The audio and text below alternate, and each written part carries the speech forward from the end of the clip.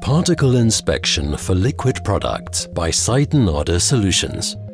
Conventional camera inspection identifies particles in liquid products by monitoring their changes in position. Stationary markings, scratches or contamination on the outside of the container can therefore be clearly differentiated from particles inside the container.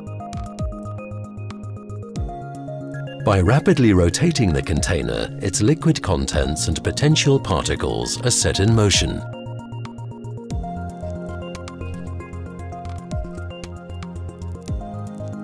Once the rotation of the container stops, liquid and particles keep moving. Markings, scratches and contamination on the outside, however, are no longer moving. A camera takes several images which are then compared to each other. Every object that has not changed its position is masked and subsequently deleted from the resulting image. What remains are the objects which have changed their position from one image to another, the particles. Körber, delivering the difference in pharma.